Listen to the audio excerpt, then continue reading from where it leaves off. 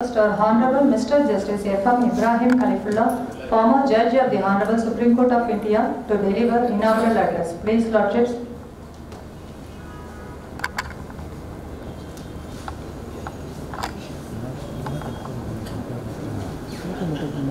எல்லோருக்கும் எனது மதிய வணக்கம். ஆங்கிலத்தில் பேசலாம்னு நினைச்சேன். அப்புறம் நம்ம ஜஸ்டிஸ் பால் வசந்தகுமாரும் மிஸ்டர் அமல்ராஜும் போட்டு எல்லாம் இங்கிலீஷில் அவங்க வெளுத்து கட்டிவிட்டாங்களா, சரி பார்த்தா நம்ம பேசாமல் தமிழில் பேசிக்கலாம். இதே ட்ரைனிங் செஷனாக இருந்தால் இங்கிலீஷில் தான் பேசுவேன். ஏன்னா நீங்கள்லாம் போய் இங்கிலீஷில் டெஸ்ட் அட்டன் பண்ணுறாப்புல இருக்கும், இங்கிலீஷில் எழுதுகிறாப்புல இருக்கும். அப்போது சட்டத்தை பற்றி பேசும்போது நம்ம அதான் உங்களுக்கு உதவிகரமாக இருக்கும். இது இப்போது உங்களை மோட்டிவேட் பண்ணுறதுக்கு தான் வந்துருக்குறோம் நாங்கள். அதனால தான் ஜஸ்டிஸ் பாஷா என்னை பற்றி உயர்வாக பேசினார். எதுக்குன்னா உங்களுக்கு ஒரு உந்துதல். அதே மாதிரி தான் ஜஸ்டிஸ் பால் வசந்தகுமாரும் பேசணும். ரைட்டு, நாங்கள் கொஞ்சம் அச்சீவ் பண்ணியிருக்கோம், இல்லைன்னு சொல்லலை. பட்டு உங்களுக்கு அந்த மோட்டிவேஷன் உருவாக்கணுங்கிறது தான் அவங்க அவ்வளோ அழுத்தமாக பேசுனாங்க. My dear brother justice ball Vasanthakumar, brother justice Basha, mister Amalraj chairman, mister Amalraj, mister Balu, mister Prabhakar, அவங்கெல்லாம் பிரபாகர் பாலு எல்லாம் எங்களுக்கு, அமல்ராஜ் எல்லாம் ரொம்ப இந்த உங்களுடைய இந்த ஈடுபாடுனால எங்களுக்கு அவங்கக்கிட்ட ரொம்ப அட்டாச்மெண்ட்டு. இப்போ எங்களை கூப்பிட்டு வராங்க பாருங்க, இந்த மாதிரி இப்போ கேதரிங்கில் அட்ரஸ் பண்ணுறதுனா எங்களுக்கெல்லாம் ரொம்ப ரொம்ப ரொம்ப ரொம்ப மகிழ்ச்சி. அது தட்டுங்க, கை தட்டுங்க, கை தட்டு நம்ம கேட்டு வாங்குறதில்ல. அப்படின்னா நீங்கள் எங்களை கொஞ்சம் நல்லா உன்னிப்பாக கவனிக்கலன்னு அர்த்தம். நல்லா மிஸ்டர் அமல்ராஜ், ஈவன் பிரபாகர், பால் கனகராஜ், இவங்கள்ட்டெல்லாம் நாங்கள் ரொம்ப பழகியிருக்கிறோம். அவங்களோட நான் ரொம்ப அளவில் ஆவேன். இது சம்மந்தமாக, ஜுடிஷியரி சம்மந்தமாக, அட்வொகேட்ஸோட நிலைப்பாடு சம்மந்தமாக, இந்த 2009 நடந்த சம்பவத்தப்போ அந்த வழக்கு எங்கிட்ட தான் வந்தது. அப்போலாம் எவ்வளோ கஷ்டப்பட்டாங்க வைக்கலுங்க அப்படிங்கிறதெல்லாம் உணர்ந்தவங்க நாங்கள். அதனால் எங்களுக்கு ஒரு ஈடுபாடு இதில் இந்த மாதிரி வர்றது ரொம்ப சந்தோஷம் எங்களுக்கு. Mister Rajkumar secretary, mister Shankar Murali advocate, திருச்சியிலேருந்து வந்துருக்கீங்களா, நான் பிறந்த மண் திருச்சி.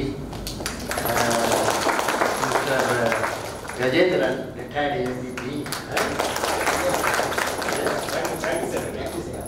பிராக்டிஸ் அட்வொகேட்டா, ஏபிபின்னு சொன்னாங்க. ஓ அப்படியா, சரி. திருவள்ளூர்லேயே ப்ராக்டிஸ் பண்ணுறீங்களா? அப்புறம் மிஸ்டர் தங்கவேல், மனிதநேயம், ரொம்ப அவர். மிஸ்டர் சைதை துரைசாமி எனக்கு பர்சனலாக பழக்கம் இல்லைன்னா கூட இந்த ஆல் இண்டியா சர்வீஸ் எக்ஸாம் அவர் ஃப்ரீயாக அதை நடத்தி பல பேருக்கு ரொம்ப ஹெல்ப்ஃபுல்லாக இருக்கார். அது இவங்கெல்லாம் சமுதாயத்துக்கு ரொம்ப உறுதுணையாக இருக்கக்கூடிய பெரிய மனுஷங்க இவங்கெல்லாம்.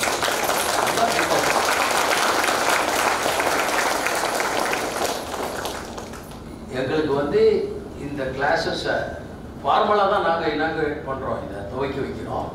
ஏற்கனவே இது நடந்துகிட்டு இருக்கு அப்படின்னு சொல்லி இதை ஆரம்பித்த அவர் மிஸ்டர் சங்கர் முரளி தான் ஸ்டார்ட் பண்ணியிருக்காரு போல இருக்கு. எங்களுக்கு ரொம்ப சந்தோஷம். ஏன்னா நான் டிஸ்ட்ரிக்ட் ஜட்ஜி, டைரக்ட் டிஸ்ட்ரிக்ட் ஜட்ஜி செலெக்ஷன் போனேன். அது என்னமோ ஆண்டவன் எனக்கு இது உனக்கு கொடு, இது வேணாம் அப்படின்னு சொல்லி என்னை நிராகரிச்சிட்டான். அப்புறம் பார்த்தா தான் ஹைகோர்ட் ஜட்ஜி ஆகிற வாய்ப்பு கிடைச்சிச்சு எனக்கு. பாருங்க, எதுக்கு சொல்ல வரேன்னா இந்த மாதிரியான ஒரு அமைப்பு, இந்த மாதிரி ஒரு இது சலுகை எங்களுக்கு கிடைக்கல. என்ன ஏது எப்படி நடக்கணும், எப்படி அந்த ஏன்னா 5 சீஃப் ஜஸ்டிஸ் அண்டு 4 ஜட்ஜி உட்காந்து இன்டர்வியூ பண்ணுறாங்க. 34 வயசு எனக்கு. கை காலும் விடவிடது போச்சு. என்ன பண்ணுறது தெரியல. அவங்கள பார்த்தோன்னே எல்லாமே மறந்துடுச்சு, நம்ம மனசில் இருக்கிறதெல்லாம். இப்போ உங்களுக்கு அப்படி இல்லை. இந்த மாதிரி நாங்கள் வந்து பேசும்போது இன்னும் பல வழக்கறிஞர்கள் இந்த சம்மந்தப்பட்டவங்கலாம் வந்து உங்கள்கிட்ட பேசும்போது உங்களுக்கு அந்த கான்ஃபிடென்ஸ் லெவல் ரொம்ப ஹையாக இருக்கும், ஃபுல்லாக இருக்கும் உங்களுக்கு விஷயம். அப்போ ஈஸியாக நீங்கள் இது வந்து ஒரு பிகினிங். அந்த ப்ரிலிமினரி டெஸ்ட்டு முந்தி ப்ரிலிமினரி டெஸ்ட்லாம் கிடையாது. இப்போ தான் சொல்கிறாங்க இது ப்ரிலிமினரி டெஸ்ட் ஒன்று இருக்குது, அதிலே ஃபில்டர் பண்ணுறாங்க அப்படின்னு சொல்லிட்டு. இதில் தொழிலில் வந்து 25 வருஷம் வக்கீலாக இருந்தேன். 25 வருஷம் வக்கீலாக இருந்தேன், 14 வருஷம் ஜட்ஜாக இருந்தேன். ரெண்டுலேயுமே ரொம்ப திருப்தியான ஒரு இது நிலையில் இருக்கிறேன். நான் வக்கீலாக இருந்ததும் முழு திருப்தி. கோர்ட்டில் பார்த்தீங்கன்னா பிரபாகரெலாம் கேட்டால் சொல்லுவாங்க, பையன் தூக்கிக்கிட்டு புக்ஸை தூக்கிக்கிட்டு போய் நாங்கள் கோர்ட்டில் காலையில் 10:30 மணிலேருந்து 11:30-12 மணி வரைக்கும் எனக்கு பிடிக்க முடியாது. பரபரன்னு இருப்போம். இந்த கோர்ட்டு அந்த கோர்ட்டு அட்மிஷன் கோர்ட்டு. அப்புறம் மத்தியானத்துக்கு 12:30 மணிக்கு இவர் ஜஸ்டிஸ் பாஷா ரூமுக்கு வந்தான்னா வாங்க பிரதர்னு கூப்பிட்டு போய் கேன்டீனில் ஒரு காஃபியும் வடையும் வாங்கி கொடுப்பாரு. அவங்க சகாக்களோட அனந்தா, அசோக்குமார், ஜஸ்டிஸ் சுதந்திரம், ஜஸ்டிஸ் ரகுபதினு ஒரு 6-7 பேர் எங்களை கூட்டிகிட்டு போய் கேன்டீனில் அவர் ஒரு நாள் வாங்கி கொடுப்பாரு. தொழிலில் அந்த மாதிரி ஒரு ஈடுபாடோடு இருந்ததுனால நான் யாரும் போய் பார்த்து சிபாரிசு எதுவும் இல்லாமையே ஜட்ஜஸாக பார்த்து இவரை ஜட்ஜ் ஆகலாம் அப்படின்னு நினச்சி கூப்பிட்டுருக்காங்க. இது ஒரு பெரிய ரொம்ப பெருமையாக இருக்கு. இந்த மாதிரி பெருமையெல்லாம் எதுக்கு சொல்கிறேன்னா, உங்களுக்கு அந்த இது நீங்களும் அந்த மாதிரி வரட்டும். நாளைக்கு இந்த மாதிரி ஒரு நிலையில் ஏஜில் நீங்கள் வரும்போது ரொம்ப பெருமைப்படணும். தொழிலையும் நல்லா இருந்தீங்க, அதுக்கப்புறம் இந்த நீதித்துறைக்கு வந்துட்டீங்கன்னா அதுலேயும் நீங்கள் சிறப்பாக செயல்படணும். அந்த நீதித்துறையில் உள்ள வர்றதுக்கு நீங்கள் எல்லா முயற்சியும் எடுக்கணும். இப்போது தொழில் பார்த்தீங்கன்னா நெக்ஸ்ட்டு மெடிக்கல் ப்ரொஃபஷன் தான் இருக்கிறதுலேயே சமுதாயத்துக்கு ரொம்ப ரொம்ப ரொம்ப அத்தியாவசியமான தொழில் எது, சர்வீஸ் எதுன்னு பார்த்தீங்கன்னா மெடிக்கல் தான். அதுக்கப்புறம் தான் நம்ம வருவோம். அஃப்கோர்ஸ் லீகல் ப்ரொஃபஷனில் டச் பண்ணாத எந்த ஃபீல்டுமே இருக்காது. ஈவன் மெடிக்கல் டாக்டர்ஸும் நம்மளை நாடி தான் வருவாங்க. பட் இருந்தாலும் அவங்க நம்ம உயிரை நிலைப்பாட்டி வச்சாதான் நம்ம வந்து அப்புறம் இந்த தொழிலே பண்ண முடியும். அதனால தான் நான் எப்போதுமே மெடிக்கல் ப்ரொஃபஷனுக்கு ஃபஸ்ட்டு இது கொடுக்கறது முக்கியத்துவம். அதுக்கு அடுத்தது நம்ம தான். நம்ம ஆஸ் எ லாயர் சொசைட்டியில் பாருங்கள் சிறப்பாக ஒரு அந்தஸ்து நமக்கு இருக்குது. ஏன்னா இன்னைக்கு தேதிக்கு நீங்கள் எந்த துறையை வேணாலும் எடுங்க, பொதுத்துறை, அரசில், நீதித்துறை தவிர மீதி எல்லா துறையுமே வந்து சரியாகவே நடக்கிற நிலையில் இல்லை. அதுக்கு பல காரணங்கள் இருக்குது. அது அதுக்கு நம்ம போக வேண்டிய தேவையில்லை. அந்த மாதிரியான சூழ்நிலையில் தான் நம்மளை நாடி வராங்க எல்லாருமே. ஒரு பிறப்பு சான்றிதழாக இருக்கட்டும், இறப்பு சான்றிதழாக இருக்கட்டும், ஒரு சின்ன சர்டிஃபிகேட்டாக இருக்கட்டும், எதுக்காக இருந்தாலும் வந்து நம்ம வந்து அவங்களுக்கு உதவி பண்ணி கோர்ட்லேருந்து ஒரு ஆர்டர் வாங்கி கொடுத்தா தான் அது கிடைக்குது. அந்த மாதிரி ஒரு சூழ்நிலை இருக்குது. கோர்ட்டும் பார்த்தீங்கன்னா வேலையாட்கள் கூட நீங்கள் எந்த டிபார்ட்மெண்ட்டே போய் பாருங்கள், 10:30 மணிக்கு போனீங்கன்னா ஆள் இருக்க மாட்டாங்க. ஆனால் நம்ம ஜுடிஷியரியில் மட்டும் 8:30 மணிக்கே நம்ம சர்வீஸ் நம்ம வேலையாட்கள்லாம் அங்கே இருப்பாங்க. ஏன்னா அது பண்ணலைன்னா அவன் கட்டெடுத்து வைக்கலைன்னா கோர்ட் நடக்காது. அதே மாதிரி சாயந்தரம் 7:30-8 மணி வரைக்கும் வேலை செய்வாங்க. அந்த கட்டெல்லாம் நோட்ஸ் போட்டு வச்சாதான், அடுத்த நாள் கட்டை எடுத்து வச்சாதான் அவன் திரும்ப அடுத்த நாள் கோர்ட்டே நடக்கும். அதனால டிபார்ட்மெண்ட்டில் A to Z எல்லாருமே வந்து ரொம்ப வெல் நீட்டாக, வக்கீல்களும் அப்படி தான். இங்கே வந்து விட்டுட்டு கோர்ட்டில் 5 மணி நேரம் வேலை செஞ்சுட்டு அப்படியே போய் வீட்டில் போய் தூங்குற கேஸ் கிடையாது. அங்கே ஆஃபீஸில் போய் உட்காந்து கிளைண்ட்டை பார்த்து வைத்து எல்லாம் சேகரித்து எல்லாத்தையும் தயார் பண்ணால் தான் அடுத்த நாள் கோர்ட்டில் ஜட்ஜிக்கிட்ட உதவாங்காமல் கேஸ் நடத்த முடியும். அதனால் எந்த வகையில் பார்த்தீங்கன்னாலும் இந்த நீதித்துறைன்னு சொன்னால் வழக்கறிஞர்கள், நீதிமான்கள், அப்புறம் வழக்கு மன்றத்துக்கு உதவியாக இருக்கக்கூடிய எல்லாரும் இதை சிறப்பான ஒரு சேவையை சமுதாயத்துக்கு செஞ்சுக்கிட்டு இருக்கிறாங்க. அப்படிப்பட்ட ஒரு சிறந்த ஒரு சேவைக்கு நீங்கள் வந்துட்டீங்க. அதுக்கு அதில் ஒரு படி மேலே போய் அந்த ஸ்தானத்தில் மேடையில் ஏறி உட்கார்ற ஸ்தானம் உங்களுக்கு கிடைக்கணும். அதுக்கு நான் எல்லாருக்கும் என்னோட மனமான வாழ்க்கை. நீங்கள் ப்ரிலிமினரியில் எல்லாரும் பாஸ் ஆகணும், மெரிட்லையும் பாஸ் ஆகணும், வெயிட்டிங் லிஸ்ட்டுக்கு வந்துடணும். யாருமே தோக்கக்கூடாது, தெரியுதுங்களா? அந்த மாதிரி நீங்கள் பாடுபடணும். இப்போ இந்த ப்ரிப்பரேஷன் உங்களுக்கு இப்போ பார் கவுன்சில் உங்களுக்கு நிறையா ஹெல்ப் பண்ண போகிறாங்க. அதுக்கு சிலபஸ்லாம் ரெடி பண்ணியிருக்கிறாங்க, அதெல்லாம் இருக்குது. ஒரு ஃபஸ்ட்டு ஸ்டெப் நான் என்ன சொல்லுவேன், நான் இந்த உங்களுக்கு இவ்வளோ தூரம் கொடுத்தேன் பார்த்தீங்களா, இதோட இப்போ நான் வந்து 4 வயசுலேருந்து இதில் இன்வால்வ் ஆகிட்டு இருக்கிறேன். என் ஃபாதர் முன்சிஃபாக இருந்தார். இப்போ நீங்கள் எந்த பொசிஷனுக்கு ஆஸ்பயர் பண்ணுறீங்களோ அந்த பொசிஷனில் 1956 அவர் டிஸ்ட்ரிக்ட் முன்சிபல் செலக்ட் ஆகிட்டார். அப்போ எனக்கு 4 வயசு. ஸோ அந்த 4 வயசில் நான் பியூன்ஸாக என் கூட என்னை தூக்கி வளர்த்தவனுங்க எல்லாம். இன்றைக்கி 1956 திருவாரூரில் எங்கள் ஃபாதர் முன்சிஃபாக இருந்தப்போ என்னை வளர்த்தவனுங்க வேணு, சுப்பிரமணியம், அதே மாதிரி அரியலூர் அடுத்த ஸ்டேஷன் அங்கே ஒருத்தர் சண்முகம், இப்படி வரிசையாக நான் பேருங்களை பூரா சொல்லிகிட்டே வருவேன். கோர்ட் ஸ்டாஃப் எனக்கு இந்த ரத்தத்திலே ஊர்னது இது, இந்த ஜுடிஷியரி இது எல்லாம். அதனால் உங்களுக்கு சும்மா சரி பார்ப்போம், ட்ரை பண்ணி பார்ப்போம் அப்படின்னு நினச்சிட்டு தயவு செஞ்சு யாரும் இதில் இறங்காதீங்க. இது ரொம்ப அவ்வளவு ஈஸியான விஷயம் கிடையாது. 100% உங்களுக்கு இதில் முழு வெறி இருக்கணும்.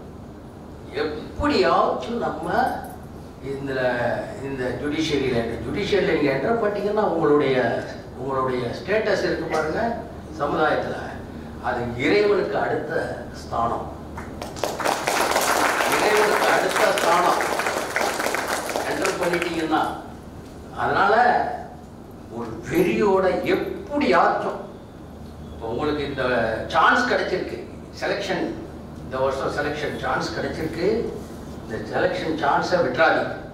இன்னும் அடுத்த சான்ஸ் எப்போ வருமோ சொல்ல முடியாது, இல்லை அதுக்கு எவ்வளோ காலம் வரும். இப்போ ரெடி ஆயிடுச்சு உங்களுக்கு. அடுத்தது ப்ரிலிமினரி, அதுக்கப்புறம் ரிட்டன் டெஸ்ட்டு, அப்புறம் ஓரல் இன்டர்வியூ. அதனால இந்த சான்ஸை வந்து எப்படியாச்சும் நீங்கள் முழுசாக பயன்படுத்தி எப்படியும் ஜுடிஷியரியில் என்டர் பண்ணிடணும். என்டர் பண்ணிட்டீங்கன்னா 2 பேர் உங்க முன்னாடி வந்து நிற்பான், தெய்வமே எனக்கு தீர்ப்பை கொடுன்னு. எப்படி இருக்கும் பாருங்க உங்களோட பவர், யோசனை பண்ணி பாருங்க. ஜட்ஜாயி 2002 மார்ச் 2000 எலிவேட் ஆகி ஸ்வேரிங் முடிஞ்சு first day justice KG Balakrishnan chief justice அங்கே இருந்தார். அவரோட உட்காந்தேன். அப்புறம் அடுத்த வெள்ளிக்கிழமை, அந்த வெள்ளிக்கிழமை தனியாக உட்கார வச்சாங்க. அந்த சீட்டில் போய் உட்காந்த உடனே தான் தெரிஞ்சுது அது என்ன பவர் எவ்வளோ இருக்குது. அந்த சீட்டை உட்காந்து என்னையே நான் மறந்துட்டேன். நீங்கள் அதை பாருங்கள், நீங்கள் நான் சும்மா விளையாட்டுக்கு சொல்லலை. நீங்கள் ஜட்ஜி பாஷா கேளுங்க, ஜஸ்டிஸ் பால் வசந்தகுமார் கேளுங்க, இன்னும் வேறு யாரும் உங்களுக்கு தெரிஞ்ச ஜட்ஜி இருந்தால் கேளுங்க. அந்த சீட்டில் உட்கார்ந்தா உங்களுக்கு எப்படி இருக்கும், அந்த பவர் எப்படி இருக்கும்னு நீங்கள் ஃபீல் பண்ணுவீங்க. நான் ஃபீல் பண்ணேன். ஏடா இவ்வளோ பவர்ஃபுல்லாக இருக்குது, நம்ம எது வேணாலும் செய்யலாம்ங்கிற அளவுக்கு நமக்கு அந்த பவர் இருக்குது. அஃப்கோர்ஸ் சட்டத்தின் வரம்புக்கு உட்பட்டு. ஆனால் அந்த பவர் இருக்கு பாருங்க. நான் என் சீனியர் அன்னைக்கு ஈவினிங் டீ கொடுத்தாரு எனக்கு அவர் ஆஃபீஸில். அவர் கேட்டார், என்ன கலிஃபுல்லா எப்படி, ஹவு டு யூ ஃபீல்னாரு. சார் என்ன சார் பவர் இப்படி இருக்குது சார், அப்படியே அந்த சீட்டில் உட்காந்தானே அந்த மாதிரி இருக்குது சார் எனக்கு அப்படின்னு சொன்னேன். அந்த மாதிரியான ஒரு ஸ்பெஷல் சர்வீஸ் இது சர்வீஸ், இது வேலை இல்லை, சர்வீஸ். சமுதாயத்துக்கு நீங்கள் செய்ய போகிற பெரிய சர்வீஸ் இது. அதனால் இந்த சர்வீஸை நீங்கள், இது ஃபஸ்ட்டு ஸ்டெப்பு. நீங்கள் இந்த உணர்வு உங்களுக்கு இருக்கணும், உணர்ச்சி, அந்த ஃபீலிங். எவ்வளோ பெரிய ஒரு மகத்தான சர்வீஸில் போய் நம்ம சேர போகிறோம் அப்படிங்கிற ஃபீலிங்கோடு நீங்கள் தான் இந்த துவக்கத்தை ஆரம்பிக்கணும். ரெண்டாவது, மற்ற சர்வீஸ் ஆல் இண்டியா சர்வீஸ் இப்போ அவங்க மனித நேயத்தில் நடக்கிறாங்களே ஐஏஎஸ், அது ரொம்ப பறந்தது. அது வந்து குறிப்பாக ஒரு இது மட்டும் கிடையாது, அது எல்லா ஃபீல்டும் இருக்கும். ஜென்ரல் நாலேஜு, அப்புறம் அது சம்மந்தப்பட்ட இன்க்ளூடிங் லா, அதில் எல்லா சப்ஜெக்டும் வரும். பட் ஃபார்ச்சுனேட்லி நம்ம சர்வீஸை பொறுத்த வரைக்கும் அவுட் அண்ட் அவுட் லீகல், ஒரு 10% ஜென்ரல் நாலேஜோட ஆஸ்பெக்ட் இருக்கும். பட் 90% பார்த்தீங்கன்னா முழுக்க முழுக்க முழுக்க சட்டம் சார்ந்தது அதுதான். இப்போ அந்த மாதிரி சட்டம் சார்ந்தது அப்படின்னு வரைச்ச அது என்ன அப்படின்னு நீங்கள் அதை நல்லா மனசில் ஏற்று என்னன்னு கேட்டிங்கன்னா, தி ஹைரார்கி ஆஃப் லா. இப்போ இந்த சிலபஸ் கூட நான் பார்த்தேன், அது கொஞ்சம் அது மாற்றி ஹைரார்கி ஆஃப் லா அப்படின்னா அது முதல்ல கான்ஸ்டிடியூஷன் இஸ் சுப்ரீம். கான்ஸ்டிடியூஷனுக்கு அடுத்து சப்ஸ்டாண்டிவ் லாஸ் வரும். கான்ஸ்டிடியூஷன்னா சுப்ரீம், அதுக்கப்புறம் சப்ஸ்டாண்டிவ் லாஸ்க்கு அப்புறம் பார்த்தீங்கன்னா ப்ரொசீஜரல் லாஸ்க்கு அப்புறம் பார்த்தீங்கன்னா ரூல்ஸுக்கு அப்புறம் பார்த்தீங்கன்னா ரெகுலேஷன்ஸ்க்கு அப்புறம் பார்த்தீங்கன்னா ஜிஓஸ்க்கு அப்புறம் பார்த்தீங்கன்னா நோட் ஆர்டர்ஸ் அப்படின்னு தி ஹைரார்கி ஆஃப் லெஜிஸ்லேஷன் இருக்கு பார்த்தீங்களா. இதை நீங்கள் முதல்ல கோடிஃபை பண்ணிக்கணும். என்னெல்லாம் கான்ஸ்டிடியூஷன்னாக்கா, இப்போ கான்ஸ்டிடியூஷன் எடுத்த உடனே இது நிறைய நானே லெக்சர் கொடுத்துட்டு உட்காந்துருப்பேன் போல இருக்குது.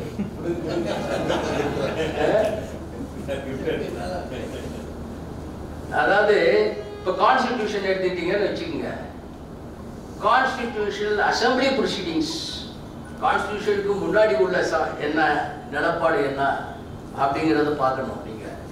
அது ஒரு 7 வால்யூம் 8 வால்யூம் லைப்ரரியில் போனீங்கன்னா இருக்கும். அவ்வளோ பெருசு. 1946 1949 26th November law day 26th November 1949 அந்த அசம்பிளி ப்ரொசீடிங்ஸ் முடிஞ்சு சைனடாய், அது டாக்டர் ராஜேந்திர பிரசாத் பிரசிடென்டாக இருந்து அந்த அசம்பிளி ப்ரொசீடிங்ஸ் அது 1946 to 1949 more than 3 long years. அது படிக்கணும்.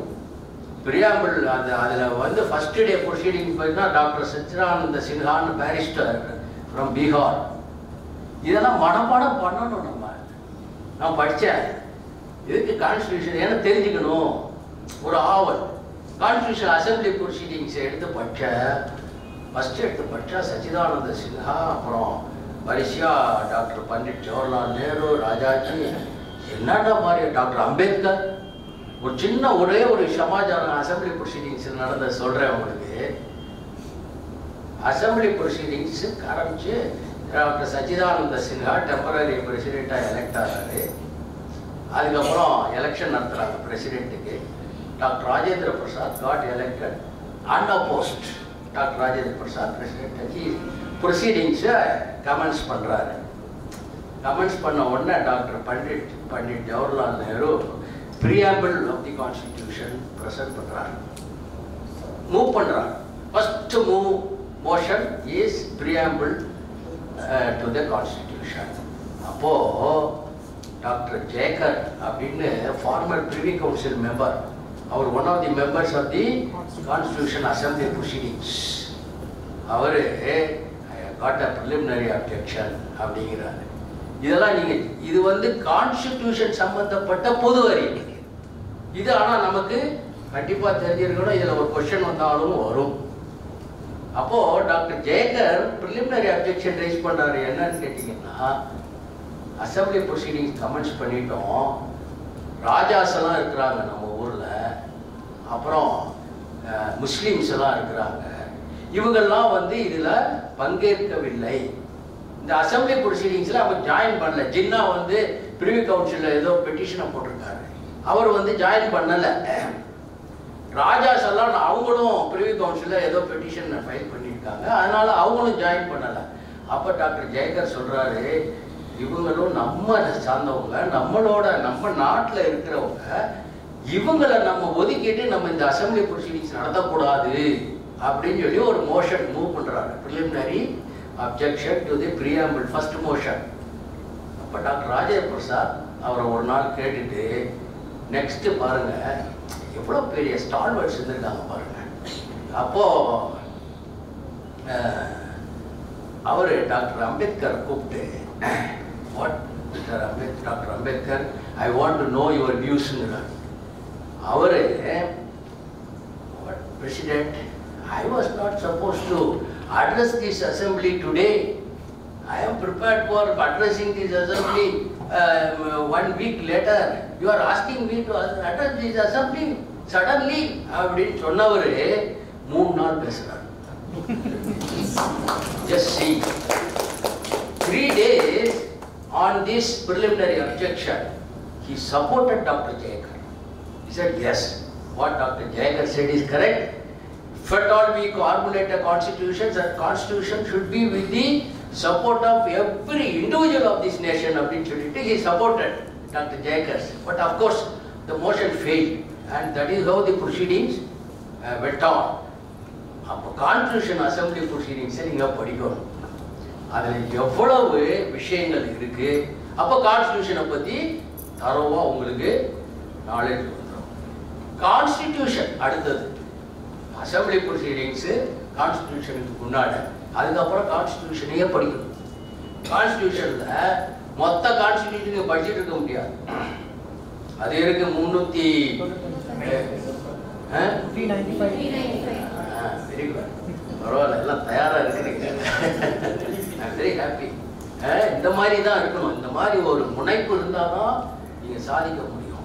அவ்வளவு ப்ரொவிஷன்ஸுக்கு உட்காந்து நீங்கள் படிச்சுட்டு இருக்க முடியாது. ஆனால் சொன்னார் பார்த்தீங்களா ஜஸ்டிஸ் பாஷா, என்ன ப்ரொவிஷன், என்ன முக்கியமானது, ஃபண்டமெண்டல் ரைட்ஸ், அப்புறம் அந்த மாதிரி சாப்டர் 3 அப்படி வரிசையாக போகணும். அந்த முக்கியமான ப்ரொவிஷன்ஸ் என்னன்னா ஆர்டிகல் 13, 14, 15, அப்புறம் ஆர்டிகல் 32 ஃபண்டமெண்டல் டியூட்டிஸ், அதுவும் very very important. Fundamental rights மட்டும் போதுமா, நம்ம டியூட்டிஸ் என்ன அதையும் படிக்கணும். Fundamental rights, fundamental duty, preamble, அதுக்கு முன்னாடி ப்ரீஆம்பிள் அமெண்ட்மெண்ட் பண்ணாங்க. அதுக்கப்புறம் பரவாயில்ல, உங்களுக்கு நான் பேச வேண்டியதே இல்லை போல இருக்கு. எல்லாம் தரவா இருக்கிறீங்க எல்லாம். வெரி குட், டெஃபினட்டா நீங்க எல்லாம் செலக்ட் ஆயிடுங்க. Very good. இல்ல சும்மா உட்கார்ந்து இருக்காம என்னமோ பேச வந்திருக்காங்க, நம்ம எப்படி பார்ப்போம் நினைக்காம அப்படியே வருது பார்த்தீங்களா, ஸ்பான்டேனியஸா. அவர் டாட் டெனிங்கை பற்றி சொன்னார் ஜஸ்டிஸ் பால் வசந்தகுமார். டாட் டெனிங் சொன்னார், என்ன சொன்னார், to be a good judge, to be a good judge, you must be honest to the core. You should be human and you should know some law now. Some law தான். நீங்க இதுதான் முக்கியம். எது அந்த honesty அப்படின்ட்டு சொன்னார் பார்த்தீங்களா. காலையில் டீ கொடுத்தோன்னா அவன் பாட்டுக்கு உங்கள் லிஸ்ட்டில் ஐட்டம் நம்பர் ஷோன்னு ஆரம்பிக்கிறானே, அவனை விட்டுருந்தாலும் வச்சுங்க, சரிப்பா சரி பார்த்துக்கன்னு மட்டும் சொல்லக்கூடாது. சரி பார்த்துக்கலாம் போட்டான்னு சொல்லியிருந்தாருன்னு வச்சுக்கோங்க, வீடு ஃபினிஷ்ட். அதுக்கப்புறம் அவருக்கு டெய்லி 4 பேர் வந்துக்கிட்டு இருந்திருப்பான். அவர் அன்னைக்கே அதை கட் பண்ணாரு. அதுக்கப்புறம் அதோட அந்த நியூசன்ஸ் ஓவர். எனக்கும் நடந்திருக்கு அது மாதிரி. நான் இவர் மாதிரி இது பார்த்து இது பண்ணலாம், போஸ்ட் பிஃபோர் சம்மதர் இல்லை, ஃபினிஷ்டு ஃபினிஷ் பண்ணிட்டேன். சரி சொல்றியா, ஓகே வாங்கிக்க அப்படின்னு சொல்லிட்டு அதோட மெசேஜ் போயிடுச்சு. ஐயோ இந்த ஆண்ட போனோம்னா நமக்கு நடக்கிறதும் கெட்டு போயிடும்டா அப்படின்னு. அந்த மாதிரி நெருப்பாக இருக்கும். அப்போ கான்ஸ்டியூஷன் எடுத்தீங்கன்னா ப்ரீஆம்பிள், அப்புறம் relevant provisions, article 32, 226, article 72, article 162, அப்புறம் கோர்ட்ஸை பற்றி என்ன இருக்கு, அந்த supreme court, high court, 141 supreme court power, extraordinary power of the supreme court. Very good. இதெல்லாம் இந்த மாதிரி இம்பார்ட்டன்ட் ப்ரொவிஷன்ஸை நல்ல தரவாக ரெடி பண்ணுங்க. இதே மாதிரி சப்ஸ்டாண்டிவ் லாஸ்ல என்னெல்லாம் இம்பார்ட்டன்ட் ப்ரொவிஷன் இப்போ ஸ்பெசிஃபிகலி ஃபேக்ட் இருக்கு செக்ஷன் 14 அப்படின்னா அதுல என்ன கான்ட்ராக்ட் ஆக்ட் இருக்கு. சரி, சப்ஸ்டாண்டிவ் லாஸ்ல என்னெல்லாம் relevant important provision section 23 of the contract act அத மாதிரி முக்கியமான ப்ரொவிஷன்ஸை அதுல உள்ள கம்ப்ளீட் அந்த செக்ஷனை திரும்ப திரும்ப திரும்ப படிங்க. அந்த செக்ஷனை படித்தீங்கன்னா you will get new ideas. நீங்கள் எழுதும்போது புதுசாக ஒரு ஐடியா எழுதுனீங்கன்னா உங்கள் பேப்பரை எல்லாம் வந்து கரெக்ட் பண்ண போகிறது ஹைகோர்ட் ஜட்ஜஸ் தான் நினைக்கிறேன் இல்லையா? District judges, senior district judges தான் கரெக்ட் பண்ணுவாங்க. அப்போ டெஃபினட்டாக இந்த செக்ஷனுக்கு இப்படி ஒரு இன்டர்பிரிட்டேஷன் கொடுக்க முடியுமா அப்படின்னு ஜட்ஜஸுக்கே வந்து அது ரொம்ப பெரிய வியப்பாக இருக்கும். அது மாதிரி செக்ஷனை நல்லா திரும்ப திரும்ப என் ஃபாதர் சொன்னார், நான் லா படிக்க முடிச்சுட்டு வக்கீல் தொழிலுக்கு வந்தோடனே அவரும் சொன்னார், என் சீனியர் சொன்னார், என் ஃபாதர் சொன்னார், டே எப்போ கிளையண்ட்டை அட்வைஸ் பண்ணுறதுக்கு முன்னாடி செக்ஷனை படி, செக்ஷனை திரும்ப திரும்ப படி அப்படின்னு சொன்னார். அதே தான் சொல்கிறாரு என் சீனியரும், சார் செக்ஷனை படிங்க சார், டெய்லி பார்க்குறோமேங்கிறதுக்காக நீங்கள் பாட்டுக்கு நமக்கு தெரியும்னு நினைக்காதீங்க.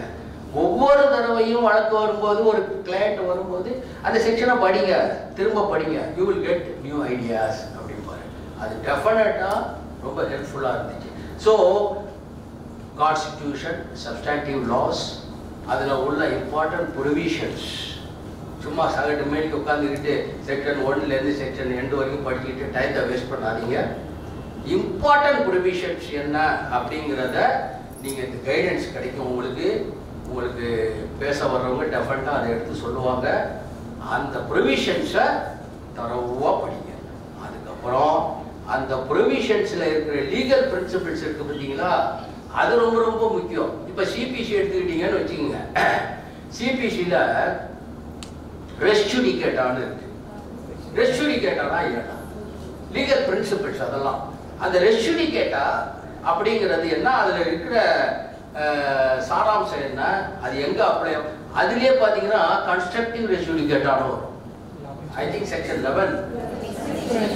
Very good. டெஃபினட்லி நீங்க எல்லாம் சந்தேகமே இல்லை. இது இப்போ முதல் நாளே இப்படி இருக்குது, அதாவது படிச்சுட்டே இருக்காங்க போல இருக்குது. Very good. Section 11 explanation 4 to section 11 அதுதான் கன்ஸ்ட்ரக்டிவ் ரெஸ் ஜுடிகேட்டா. இந்த மாதிரி ஒவ்வொரு ப்ரொவிஷனும் படிக்கும்போது அதில் இந்த லீகல் பிரின்சிபிள்ஸ் வருது பார்த்தீங்களா, ஈஸ்மெண்ட்ஸ் அப்படின்னு சொன்னால் அதோட இது என்ன, அது டெக்ஸ்ட் புக்ஸில் இருக்கும். ஆத்தர்ஸ் நிறைய இருக்காங்க. அந்த டெக்ஸ்ட் புக்ஸ் ஆத்தர்ஸில் இந்த லீகல் பிரின்சிபிள்ஸ் என்னங்கிறதெல்லாம் நீங்கள் ஜஸ்ட் லிஸ்ட் அவுட் பண்ணிட்டு டெஃபினட்டாக அதில் கொஸ்டின்ஸ் வரும். லீகல் பிரின்சிபிள்ஸில் அதில் ஒரு 4-5 கொஸ்டின் வரும். லீகல் பிரின்சிபிள்ஸை டெஃபினட்டாக நீங்கள் டெக்ஸ்ட் புக்ஸ்லேருந்து நீங்கள் கல் அவுட் பண்ணி அதை நீங்கள் எல்லாம் நோட் பண்ணி பார்க்கணும். அதுக்கப்புறம்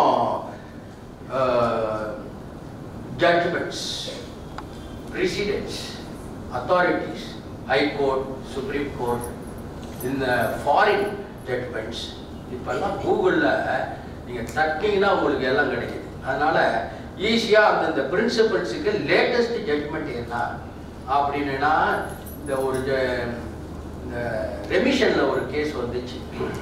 அப்போது ஒரு senior advocate who appeared for the state, Mr. Judicial, பியூட்டிஃபுல்லாக ஆர்கியூ பண்ணார். அவர் ஒரு பிரின்சிபல் ஆர்கியூ பண்ணார் பாருங்க, இந்த ரெமிஷன் இந்த கன்விக்ஷன் கொடுக்கணும் அப்படின்னு சொல்லும்போது ஒன் ஆஃப் தி ஆர்குமெண்ட்ஸ் அவர் எப்படி டெவலப் பண்ணாருன்னா, ஹோப், HOPE, இவ்வளோ நாள் ஜெயிலில் இருக்காங்க, ஹோப் ஆஃப்டர் ஹோப், என்னைக்கு என்னைக்கு என்னைக்குன்னு அந்த ஹோப்புங்கிற அந்த டேர்முக்கு, அந்த எக்ஸ்பிரஷனுக்கு அவர் டெவலப் பண்ணாரு பாருங்க argument, legal argument. Supreme court of அமெரிக்காவிலேருந்து judgements code பண்ணுறாரு. எனக்கு என்னடா அது இவ்வளவு ஸ்ட்ராங்காக இருக்க அப்படின்னு சொல்லி நினச்சேன். ஆனால் but I found an answer. ஏன்னா திரும்ப திரும்ப படித்தேன், ஆனால் அதை இப்போ சொல்லக்கூடாது. சொன்னாக்கா நானே வந்து அந்த ஜட்ஜ்மெண்ட்டை கமெண்ட் பண்ணுற மாதிரி இருக்கும். It is not proper. ஜுடிஷியரியில் இது ஒரு முக்கியமானது.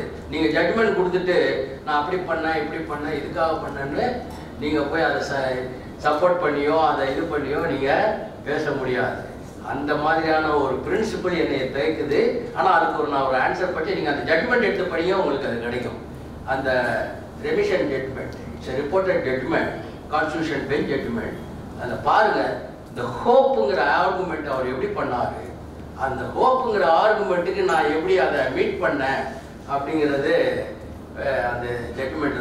இந்த மாதிரி இந்த லீகல் பிரின்சிபிள்ஸ் இருக்கு பார்த்தீங்களா, இதையும் நீங்கள் நிறையா கேதர் பண்ணி நீங்கள் இதுலேயும் நீங்கள் நிறையா விஷயங்களை கிரகிக்கணும். இதெல்லாம் பண்ணிங்கன்னா உங்களுக்கு கண்டிப்பாக வெற்றி நிச்சயம். நான் ஏற்கனவே சொல்லிட்டேன், நீங்கள் எல்லாமே தரவாக இருக்கிறீங்க. எல்லோரும் டெஃபினட்டாக நீங்கள் எல்லோரும் வெற்றி அடைவீங்க. நீங்கள் வெற்றி அடைஞ்சு நீங்கள் எல்லோரும் ஜட்ஜாக வரணும். இந்த சமுதாயத்துக்கு நீங்கள் எல்லாம் உறுதுணையாக இருக்கணும்னு உங்களை எல்லாம் மனமாற உளமாற வாழ்த்தி விடைபெறுகிறேன்.